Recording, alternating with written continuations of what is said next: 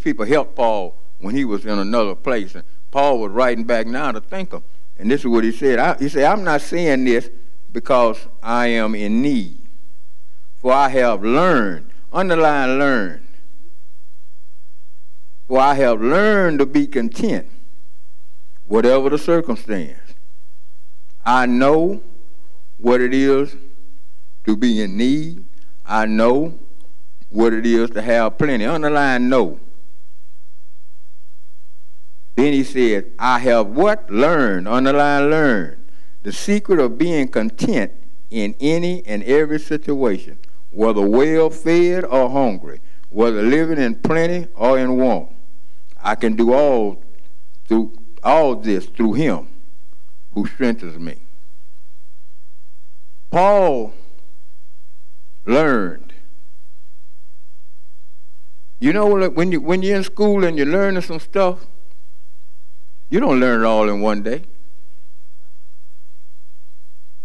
When you graduate from high school, you know, I know we got a bunch of college graduates here, but I didn't make it that far. My highest grade was high school, and I've learned the significance of feeling good when I finished that. But it wasn't over. I still had learning to do. It's not all the time easy when you're learning something. Sometimes you have to go through some things in order to learn. Look here. Do you think Paul was happy and feeling good when he didn't have nothing? See, I've been both full and hungry. That's from one end to the next. But even while he was full, he learned something. When he was hungry, he learned something. He went through the experience of knowing. Now, he's reaching a plateau in his life. He say, I know what it is to be in need and to have plenty. Then he said, I have learned the secret of being content in any and every situation. And God don't mix words. When he says any situation, Paul has been through some stuff because he was writing about himself. Jesus went through some stuff. Paul said, imitate me as I imitate Christ. If they went through some stuff, trust me, sisters and brothers, we got to go through some stuff in order to get to everything lovely. See, that's another little something we got going on back there. We trying to get to where my brother is, the everything lovely part. But we growing to it. You don't get there. Some of the stuff I used to complain about yesterday, I don't complain about today. I know my leg go hurt. It's part of the stroke. But I could have been dead. It's a reality. I'm still here. So I forget this thing and I keep on pressing. It's going to hurt if I'm at home. It's going to hurt if I'm in the chair. It's going to hurt when I move. So I just decided I'm going to let it hurt and keep moving. But when I first started on it, I had the wisdom. I just had an experience to get to the understanding. This thing going to hurt anyway. I lay down for a while and prop it up, and it hurt. I lay in my chair, put some warm on it, it hurt. This old arm be cold all the time. It hurts. But I had to go through it because when it first started, I had wisdom. The doctor told me, you give me some knowledge that some of this stuff in my head wasn't going to never come back. My feelings may not come back like this. So I had the knowledge. And after a while, I worked that knowledge. I had wisdom. Yeah, I'm going to hurt. But when I got understanding, it's going to hurt anyhow. So it don't worry me. I've learned to be content with it. Not in any and every situation, but with this one, I done learned to be content. Why? Because I got to understand it ain't going to get no better. So I'm going to keep moving. The highlight of this here whole thing, what Paul was talking about, is this last verse, 13. 13 verse. Read it to yourself. It took some time to get there. He had to experience some stuff in order to get there. The man was shipwrecked. He was bitten by snakes. He was thrown down the side. He was pressed on every side. He was bothered by this and bothered by that. He had folks there working with him that he had to send home. You remember Mark? Mark wasn't ready. He told Mark, get him away from me. But when he got older, he said, go get Mark. He's usable now. See, he learned that if he just endure, God will fight some battles. Have you learned that? Have you learned that if you just hold your peace, God will fight your battle. But you don't know that when you're in the war. You got the information on it. How many of us have fought stuff that we just sit down and shut up, everything be all right? You remember me last week I was telling you I was going through I was under attack? Well, I tried fighting. Gilmore way. Then it hit me and said, how long you gonna do this? So I said, well, I made up my mind, I'll go stand still. It ain't over yet, but it's a whole lot better.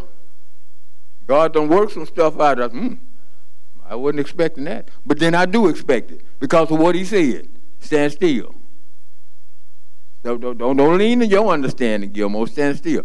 Look at that 13. Paul said, I can do all things. Through Christ, who strengthens me. He had went through some stuff to get to all. Now, could you imagine? He gonna make a statement like that? I can do all things through Christ.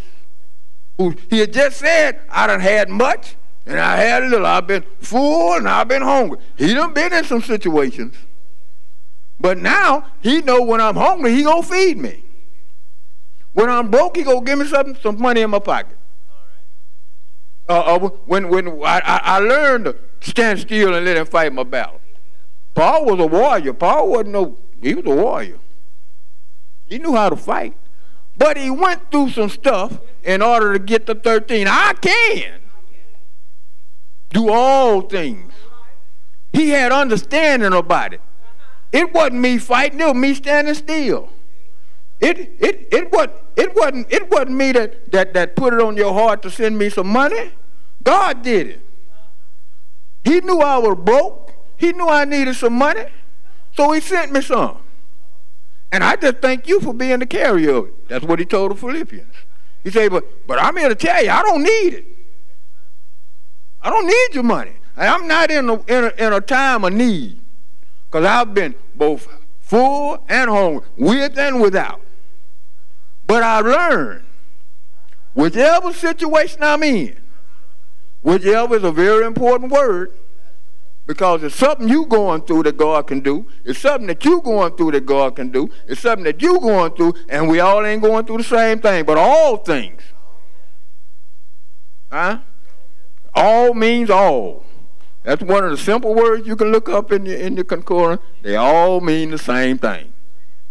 All means I can do all things through Christ who strengthens me. Wisdom, knowledge, and understanding. Paul went through a lot before he got to that last verse. He had some knowledge. He had that. Paul had more knowledge. God revealed to him a whole lot of stuff in the beginning. But now Paul at the end of his ages, he had run a long race before he made this statement. He had went through some stuff. His knowledge had worked, and now he has wisdom concerned. The wisdom had time to work through experiencing, through time. And the old man finally said, I know that I can do all things through Christ who strengthens me. Lord, I just want to thank y'all, man. I'm so glad that this part of what he's been showing me really embedded on. That's my phone. Let me know everything going on. knowing that God can. God can do all things through Christ, who and all we got to do is rely on him. Just allow him an opportunity. Like I told y'all last week, ever since I said I was going to stand still, well, things have got better. I just shut up. Started looking around and watching stuff. And man, this just started happening. That started happening. The battle ain't over. But I ain't saying nothing. I'm sitting there watching. Because I'm going to have a testimony after this thing. I'll be able to help somebody else. Thank y'all. Come on, Pastor.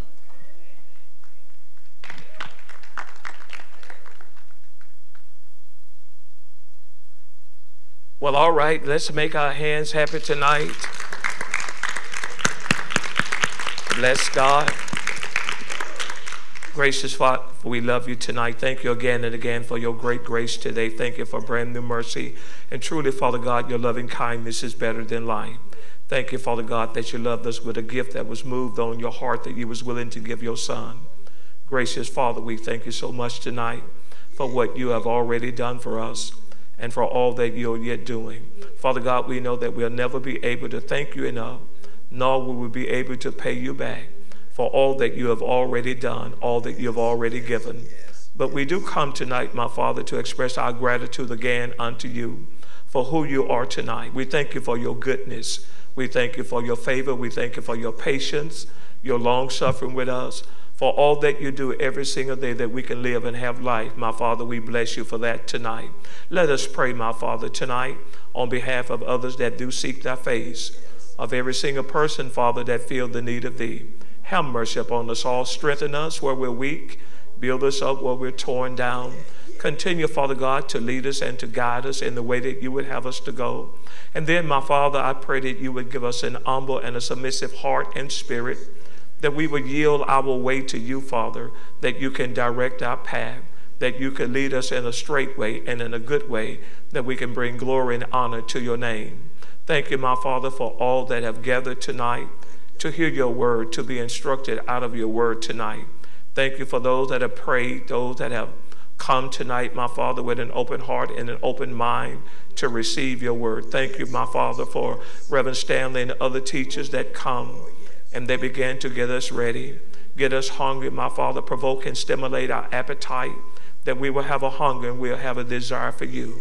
Now, my Father, we sit at your table to be fed from you. Feed us, my Father, that we can live, that we can learn, and that we can be to the praise of your glory.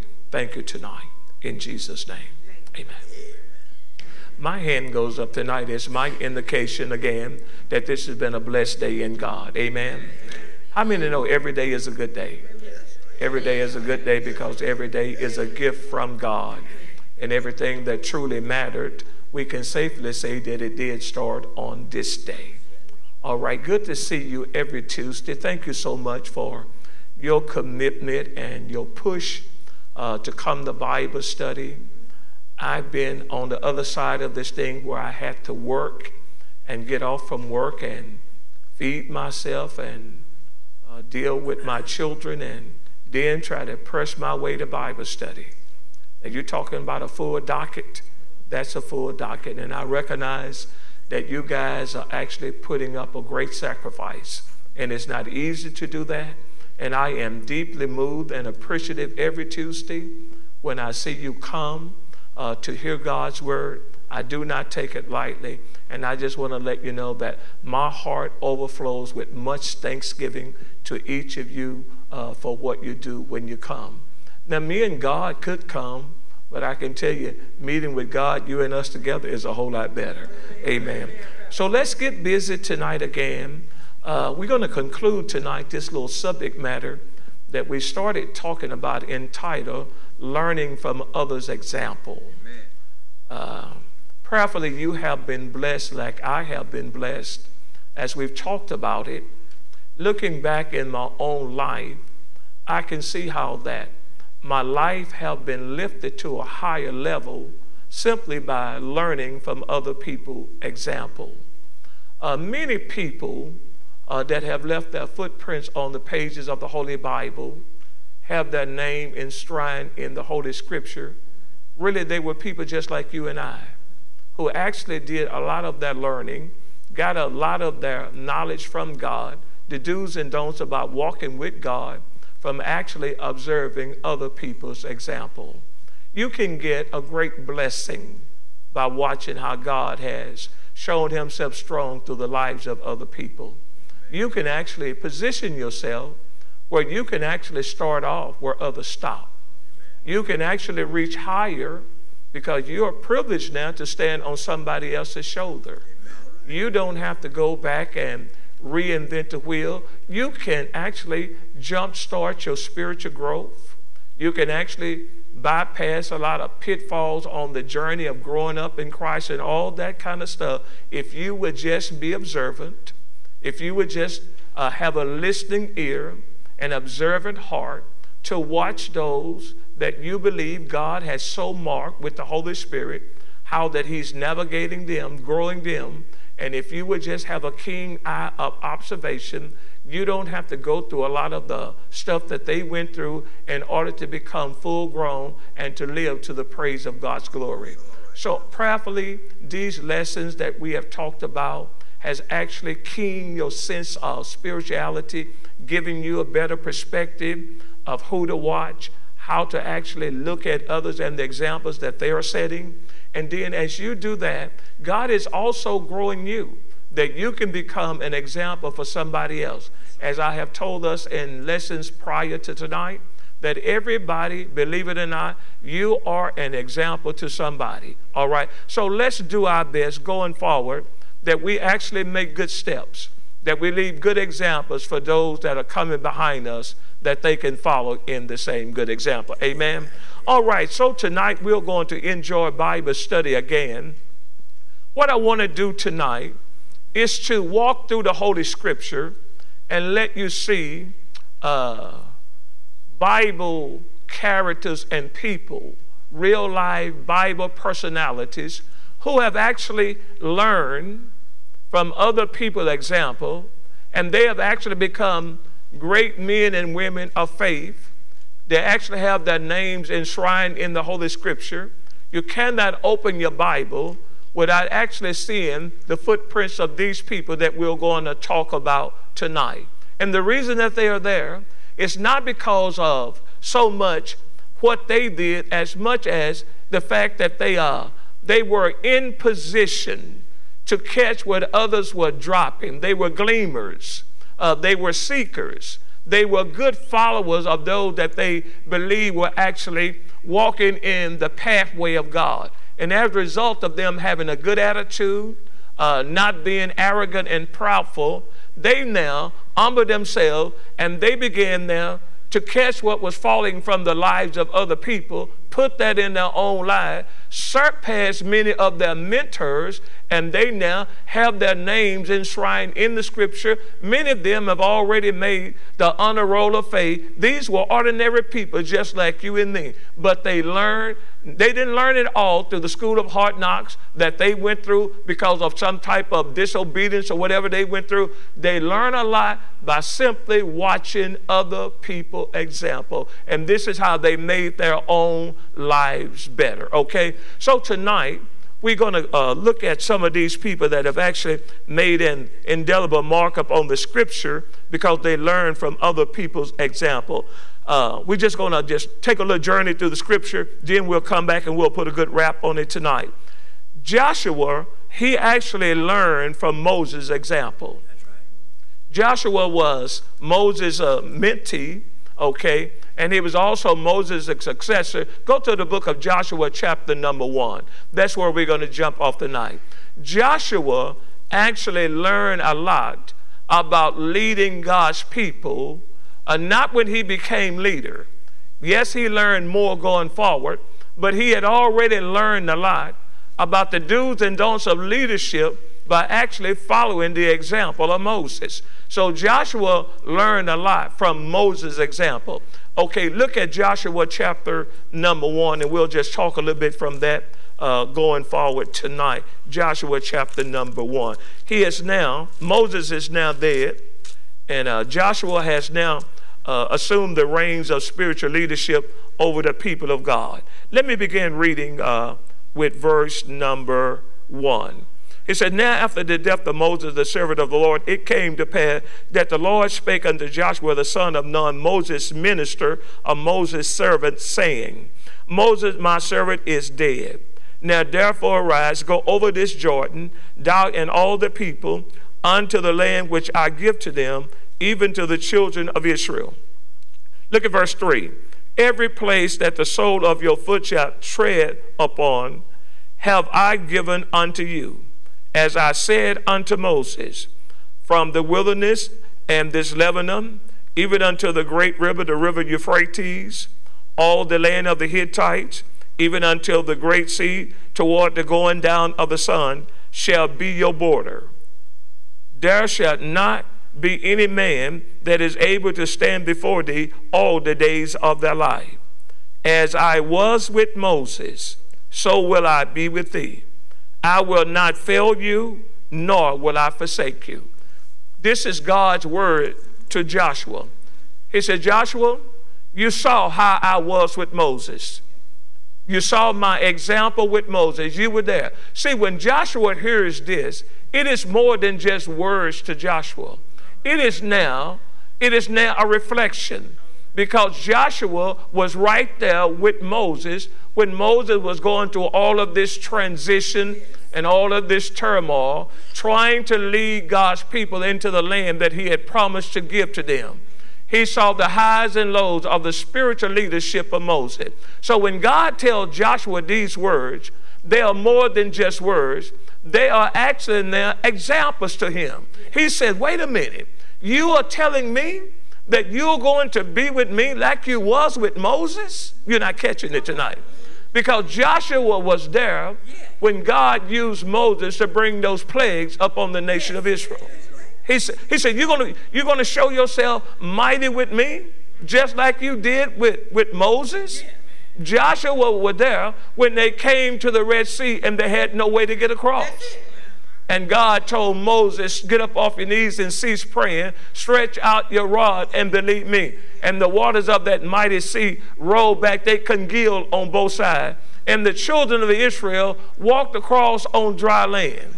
And then when Pharaoh's army tried to pursue them, what worked for God's people won't work for every people.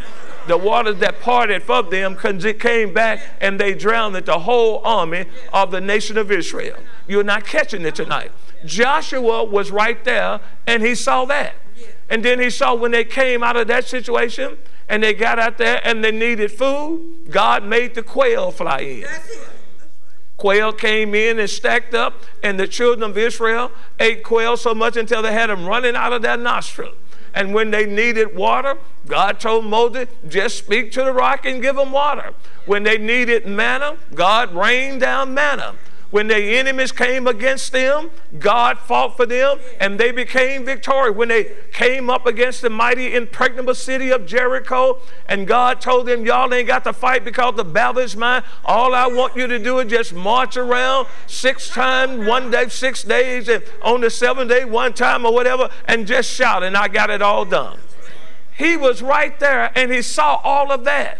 He said, wait a minute, you telling me you're going to be with me just like that?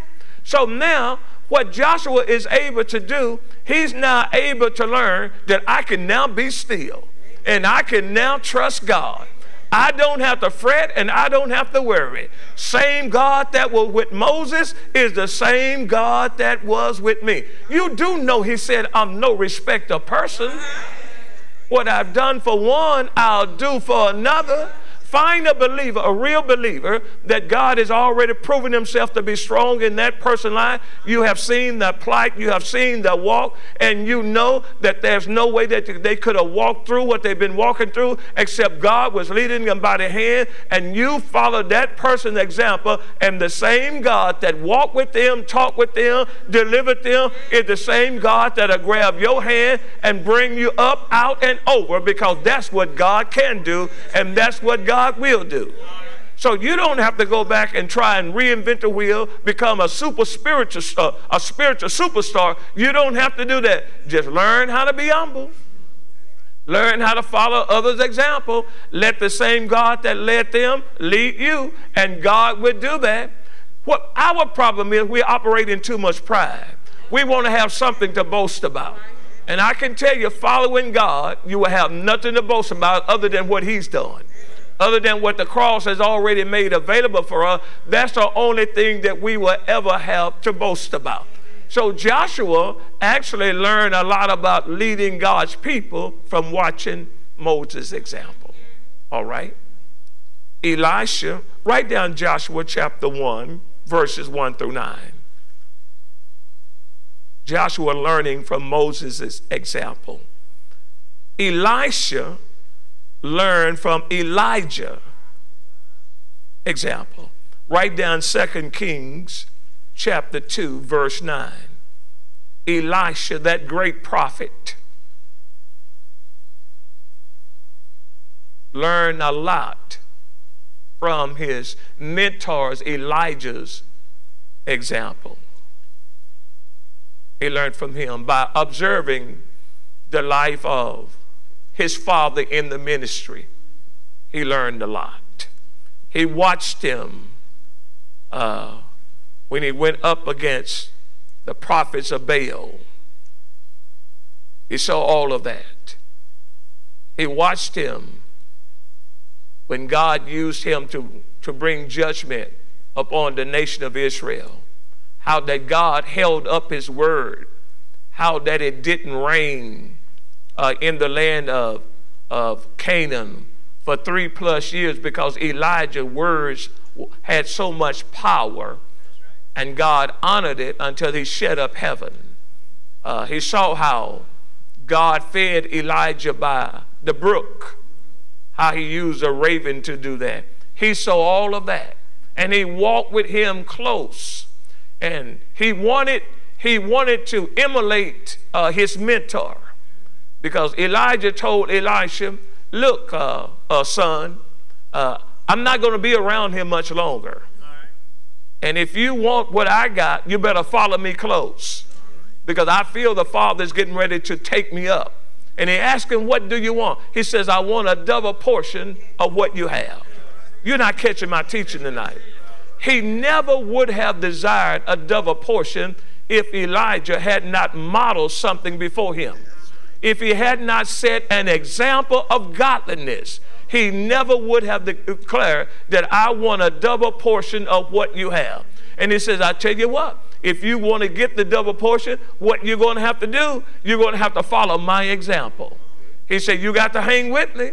You got to go where I go, and you got to come when I come. These were the instructions. And at one time, he tried to tell Elijah, why don't you just stop from following me? And Elijah told him, so wait a minute, I can't stop following you because you are my example. And I really want to I want off of your life what God has put on it. I recognize that God has put his anointing on your life. I recognize that God has put his power on your life. I've seen how God moved through you, man of God, and I want that for myself. I want to follow that example. So he says, if you follow me, not only that, but if you see me when the Father take me up, you can get what I got. Do I have any Bible readers tonight? And Elijah was walking one day, and God sent down the chariot. And old man Elijah stepped in. And Elijah said, at last, my Father, I see thee when I go. And the scripture said that old man Elijah dropped the mantle back down to Elisha. And Elijah walked back and did the first miracle when he used the mantle of Elijah to part the waters of the Jordan River. And everybody knew that Elisha had actually got the double portion from Elijah. He did that now because he followed his example. Let me ask you a question. What are you really trying to catch from the lives of others?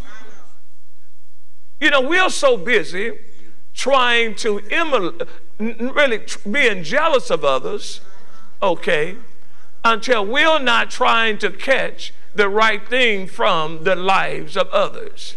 I never shall forget, I regret it to this day, that when the late Reverend Cecil Davis was actually passing away, he sent word to his sister that was a good friend of my mother-in-law that tell Randy to get to my bedside quick. And when I got there, he was still alive, but he was not in a position where he could actually do any recognizable communication with me. And I thought about it. I said, maybe I missed out on something that he was trying to drop. You're not catching it. Because he had an anointing on his life. You're not walking with me. And we followed these people because of the anointing that they carry. And this is really what we desire, to catch from their life when God take them away from here. The anointing doesn't have to become dormant. Okay, the anointing can actually become transferable if you have somebody that is following in the example and they want to catch that anointing off of their lives. If you follow somebody close enough, you will mimic their lives. Here's what I discovered. If you have a certain gait or a certain walk and your child see you long enough, they're going to have that certain gait and they're going to have that certain walk. Are you catching me? They are actually watching your example. So it is with those that we deem spiritual mentor. If we watch their walk, watch their life, we can catch their gait and we can catch their example, so that when we begin to grow up in Christ and we begin to move forward in the things of God, that we have learned from their example, and we don't have to sweat a whole lot of stuff. We can walk through it by simply reflecting back, because past experience can give me present confidence that if the same God that brought them through it, he will bring me through the same thing also. So we're still learning from others' examples. So Elisha learned from Elijah's example, 2 Kings 2:9. Now, I wish I really had time to do this justice tonight, because I had so much fun doing this today. Ruth learned from Naomi's example. Now, this one took my breath away. Look at Ruth chapter number 1, verses 16 through number 18. Ruth learned from Naomi's example. Okay, go ahead and look there in your Bible. Ruth chapter 1, verse number 16 through verse number 18. Ruth was a Moabite girl, young lady. She had married Naomi's son, whom had now died. And Naomi and Ruth actually comes back from the land of Moab, back to the land of Bethlehem, because it had been known abroad that God was visiting his people again. And the notation of this visitation was the fact that God was now giving his people bread. So Naomi, this Moabite young lady, comes back with Naomi, totally ignorant, does not know anything about the culture, does not know anything about the custom of the nation of Israel, and she needed her mother-in-law to coach her to become an example for her, that she might be able to make a life for herself. And not only that, but she can actually be used by God, that she can become the woman that is actually going to bring back the restoration of Naomi and her whole family. Ruth was the one to do that, and she followed Naomi's example. She was gleaning in the field. She's a young lady. She's been married right now. This is her daughter-in-law. And there's this kinsman redeemer by the name of Boaz. Okay, he's a wealthy man. He is in line that he can actually redeem them, because they have fallen on hard times, and God has already devised a system in his word, or in the family of God, that if any of the families fell on hard time, that they could actually now be brought back to where they can have some type of existence and prominence. That name of that family would not be plucked out of the land or out of the nation at that time. So Boaz, he is in line as a kinsman redeemer, but he's not the closest one. Okay, and Ruth now is working for him. Okay, and she don't know what to do. She doesn't know what to do. She's young, and she needed an example. She needed somebody experienced, you're not tracking with me, to help her to avoid a whole lot of embarrassment, a whole lot of pitfalls or circumstances that might befall her. And Naomi was her example. She was gleaning in the field of this rich man. That's a kinsman redeemer by the name of Boaz. And she wanted to let him know that it was okay for him to proceed with the redemption procedures according to what was written in the law. But Ruth didn't know how to carry this out. But Naomi did, because Naomi was her example. She said, come in, young lady, let me tell you what to do. I want you to go in and wash yourself. Not only that, but I want you to smell good, and I want you to dress up. And tonight, the men are going to be down at the threshing floor. They're going to be threshing wheat. And when you go down there tonight, I want you to go down there, and I don't want you to sleep with the man. I want you to sleep at his feet. I want you to sleep at his feet and stay there until he recognizes you. Because here's what, see, when Boaz saw that Ruth was at his feet, he was fully aware that she was there, so that he would now know that it was okay for him to move forward to become the kinsman redeemer. That was the custom of the land. The way you got a man, you didn't sleep with a man, you slept at his feet. And she told her how to go about doing that. She mentored this young lady in the right way. She was a good example. And Boaz woke up in the middle of the night, saw her sitting there, and she told him what he needed to know about being the kinsman redeemer. To make a long story short, Boaz ended up marrying Ruth, and from Ruth we get Obed, and from Obed we get Jesse, and from Jesse we get David, and from David we get Jesus. The prime example. That's what we get. But you have to follow the fact, you have to know that she had an example that helped her to avoid a whole lot of pitfalls along the way. Notice, if you will, she started off in the field. First thing, she was gleaming in the field. The next time you see her, she's at his feet. And the next time you see her, she's Miss Boaz. She's up in the family, if I can say it like that. She did that because she had an example. She learned from Naomi's example. Older women ought to teach younger women. That's Bible. We learn that way, and this is what God wants us to do. Okay? Write this down. The church learned from Israel's example. We've already talked about that one. The church learns from Israel's example. We can go 1 Corinthians chapter 10, verse 6 and verse 11. The church learned from Israel's example. The believer should learn from Christ's example. Come with me in 1 Peter chapter 2, verse 21. Just cross over with me. 1 Peter.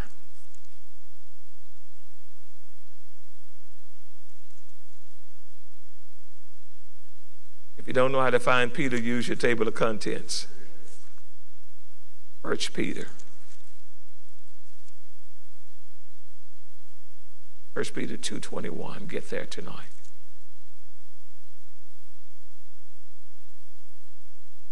It says, for even hereunto were ye called, because Christ also suffered for us, leaving us an example that we should follow his steps. Christ becomes the believer's example.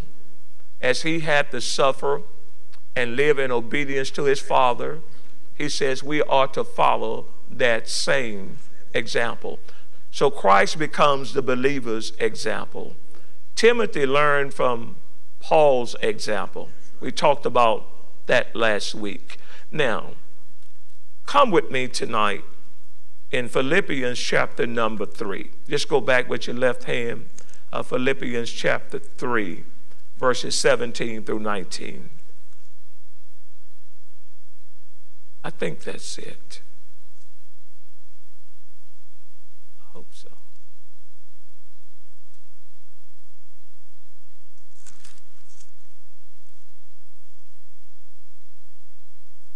Give me a sec to find that passage.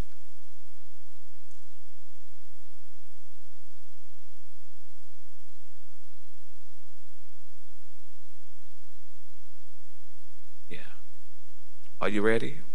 He says, brethren, be followers together of me. He said, look, talking to the church, look, I want you guys to follow my example. Be followers of me, and mark them who walk even as ye have us for an example. This is what he's saying.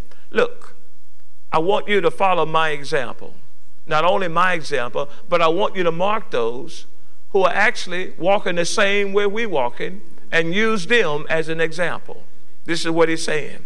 He says, I'm an example, and there are others who are following my lifestyle. They are examples also, and I want you all, talking to the church, I want you all to follow their example. All right? Let's see if we can go a little bit further with that one. For many walk, of whom I have told you often, and now tell you even weeping, that they are enemies of the cross of Christ. He says, wait a minute, everybody is not a good example. I've already warned you. Now here's the deal. Here's the deal, saint. He is actually not talking about everybody that's outside of the church building. He said there are some in the fellowship of believers that are not walking as believers. Can I help you tonight? And it is not offensive, it is reality. Every believer does not behave as a believer. We have to have our behavior in check so that we can now grow forward behaving like believers should behave. So he said there are some who are in the family, I told you before, and I tell you now weeping, that they are enemies of the cross of Christ. Now that's something to think about. They're enemies of the cross of Christ. They don't even know it because they are not walking like believers should walk. They're enemies. They're actually causing others to walk astray rather than walk right, because they are actually influencing the lives of others to walk like they're walking. They are not helping the body. They are hurting the body. And I was studying these scriptures today, and it made me think about, man, what's my walk like? Am I walking in such a way until I'm actually leading people away from Christ? Am I really an enemy to the cross of Christ? Do I walk one way while I'm at church and a totally different way when I leave the building and go someplace where I think maybe I'm not under the watchful eye of a church member or somebody that know my life? What is the real me like when nobody's watching me? What kind of example am I setting on a consistent basis with my life? Everybody look like they're walking right on Sunday. That's right. All of y'all look like you're walking right tonight, as far as I can tell. But that might not be the case. There are others that know me up close and personal, even behind closed doors, so they know the real deal about who I really am. Okay? And that's the real walk of me. And he said there are many that are walking contrary to that. I've told you about them, and I now tell you weeping that those that walk this way, that they are really enemies of the cross. Now that's something to think about. Okay? Is how I'm living my life really hindering people from coming to God? Think about that. Think about it. I wonder what type of drawing influence does my life have? I wonder how many people have I really driven away from wanting to come to God because they saw a double standard in my life.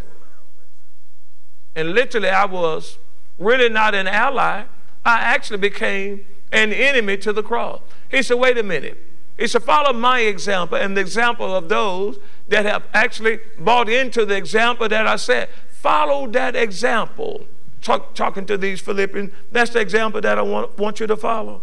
He said, I tell you, weeping, that they are enemies of Christ, whose end is destruction, whose God, here it is right here, whose God is their appetite, and whose glory is their shame, who mind earthly things.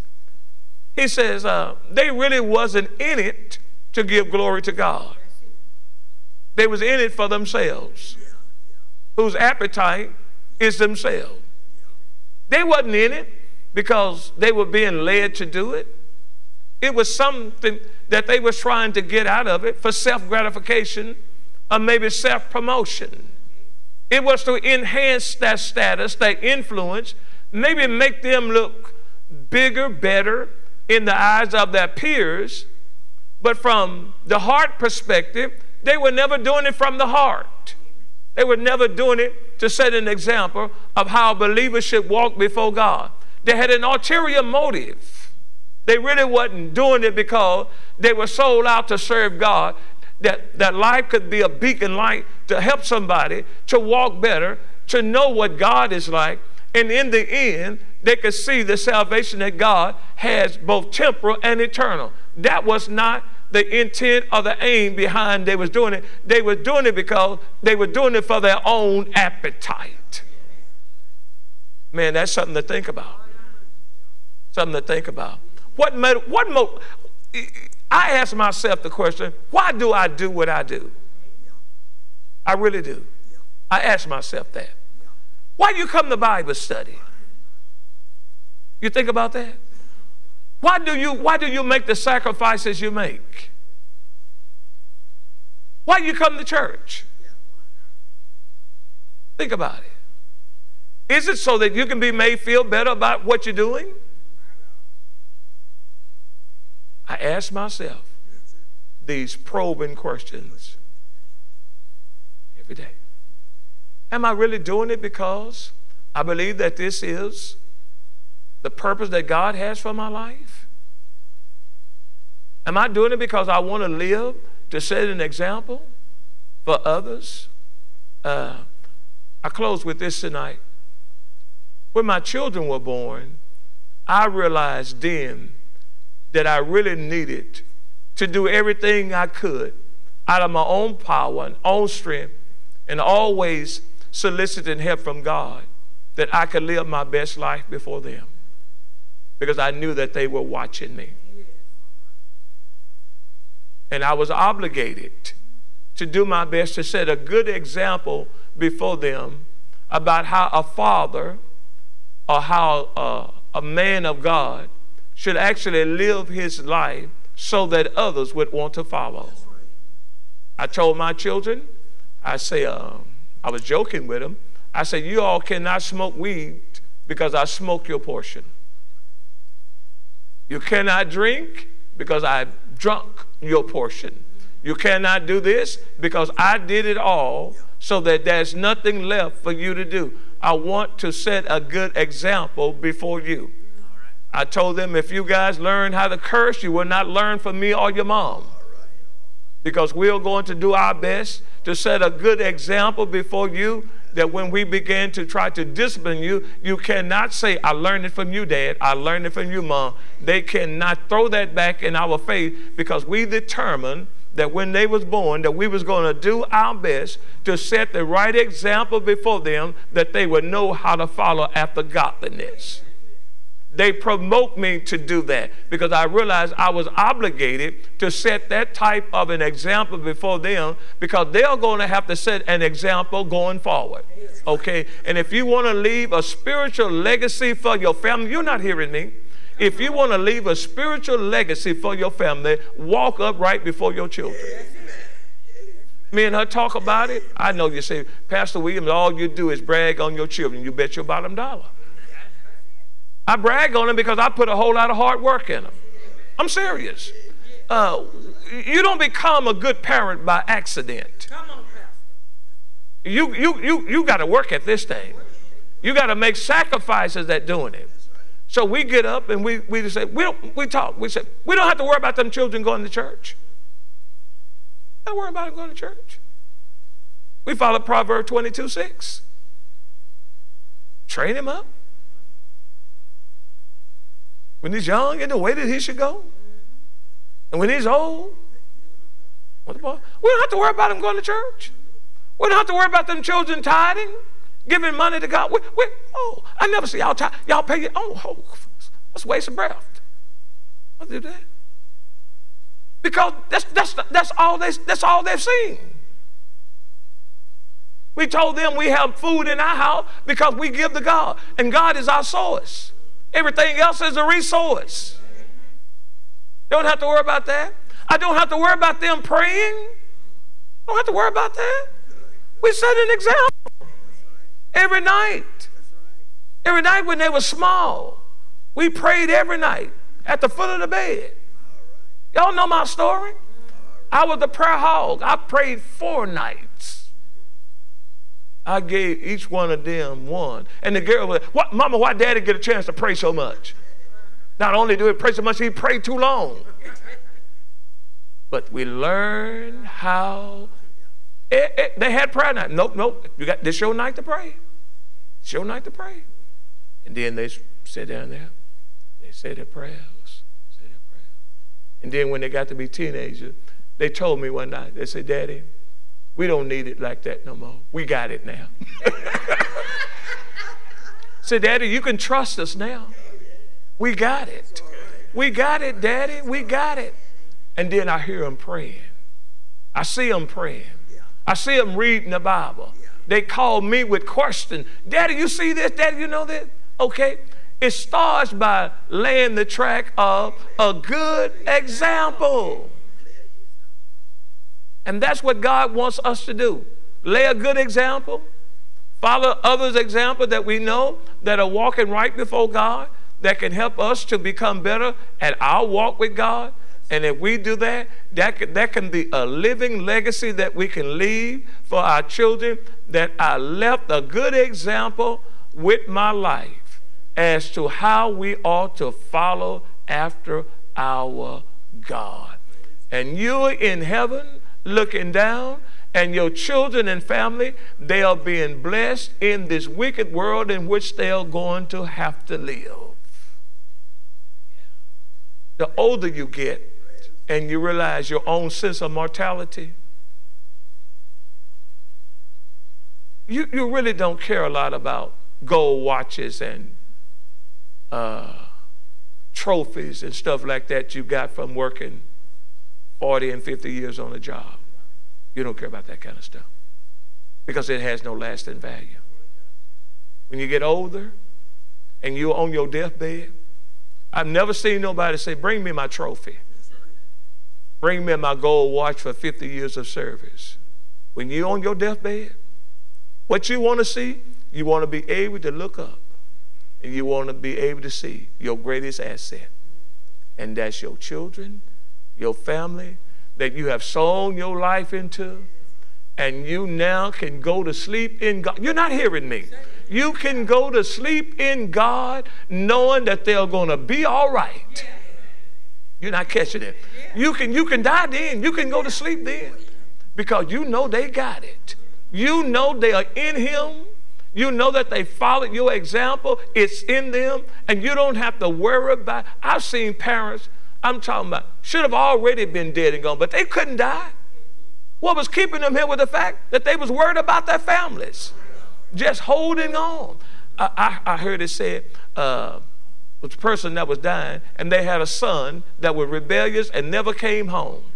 And this woman held out. She put death on hold until her son came home. And she talked to him on her deathbed. God gave her that. And this is the real assets of life. This is the value of life. This is how you script it. Leaving that example. And then when you've done that, when you know your seed is all right, they know the same God you know. God gonna take care of them. What you can do now, you can lay down and you can breathe your life out. Because you know you have walked it out before them. You have set the example and they have caught it. And all is going to be well with them when you are gone. So I challenge you tonight as I challenge myself in closing. I got to continue to be an example. And I thank God for all the examples of godly men and women that God had put before me to emulate in my walk.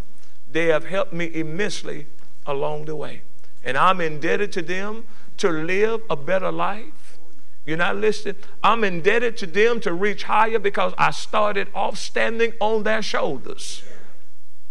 Let me quit 1 minute. God put a restlessness in my spirit many years ago when we was up on Fidelity. It got so bad until I told my wife, we don't get off the corner, I'm going to leave the church. I'm not going to die there. I'm not going to die there. She said, what's wrong? I said, there's no way in the world that I want to face Deacon M.E. Jackson, Deacon Herbert, and all those other deacons that actually sold into that church, left us debt-free, left us where we were, and all we did, we didn't even maintain. We didn't even go no further, and I gotta go to heaven, and I gotta stand before them, and they're gonna say, Randy, what y'all do? We left y'all debt-free. What else did y'all do? How many other souls did y'all win? Did y'all build another building? Did y'all help anybody? Or did y'all just maintain? Let me tell you something. God don't want you maintaining. God wants you gaining. I told my wife, I said, I got to get off of here. Ain't no way in the world I'm going to die on Fidelity. No way in the world. Either I'm leaving the church or something got to give. Because I refuse to stand before those men. Because I saw when we was on Fidelity how Mr. Gary Mitchell, Deacon Jackson, Reverend McGee, man, we was back there trying to pay for that building and everything. They were making sacrifices. Oh, God, I wish I had time to talk to you tonight. Watch Reverend McGee pay his tithe. I said, man, that son gonna making a whole lot of money. Deacon Jackson, $87.06. That's what they did. Sacrificing for the church. Rep came up with a way. He said, we're gonna pay this church off in 8 years. That's what he said. We're going to buy money market. Back that time, CDs was yielding a whole lot of money. We went to the bank. We bought some CDs with the little money they had, and that money started growing. I'm talking about God was blessing it. That money blew up. In about 8 years, we paid that thing off. Paid it off. And all we was going to do was just sit up there and do nothing? No. I started off on that shoulder. Let me quickly, I promise you, when these words come out of my mouth, I'm done. To whom much is given. Come, Brother Gregory.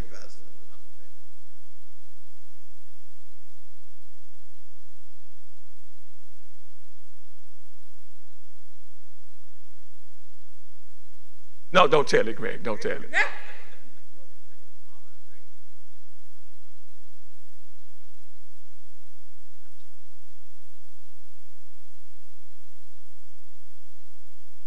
But Mama had brought up Greg in the way that he should go. You had a foundation. You strayed away, but it didn't let you go. The Bible is true. Mama laid the foundation, but Mama set an example. An example. Hear me tonight.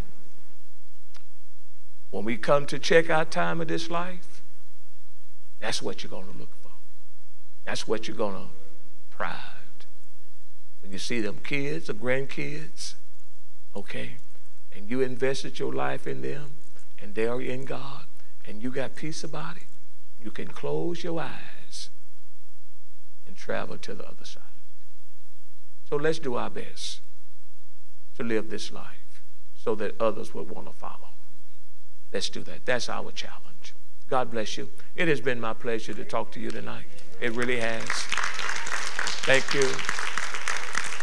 Thank you. Let's do offering tonight. I do solicit your prayers because we need help from each other. Okay. And when we are not walking right, let us not judge and condemn one another. I stopped. Paul said that in this verse I was reading last. He says, some walking that way, turn them out. But even when you turn them out because they're walking wrong, treat them right because they're still a brother. They're just a brother that ain't walking right. So let's do that. Okay. All right. Get your offering together, and we will ask God to bless it tonight. Gracious God, our Father, we love you much always. Thank you for your grace tonight. Thank you for your precious word. Thank you for your believers, your people, my Father, that are here tonight to learn of you. Thank you, Father, for the Holy Spirit help to teach us. Now, Father God, we give this offering tonight with gladness, knowing that you are our source. Everything else is a resource, but everything good comes from you. Bless it as we give. Keep it now. Keep us now. Restore it back unto us that we can give more in the future. Thank you, Father, in Jesus' name. Amen.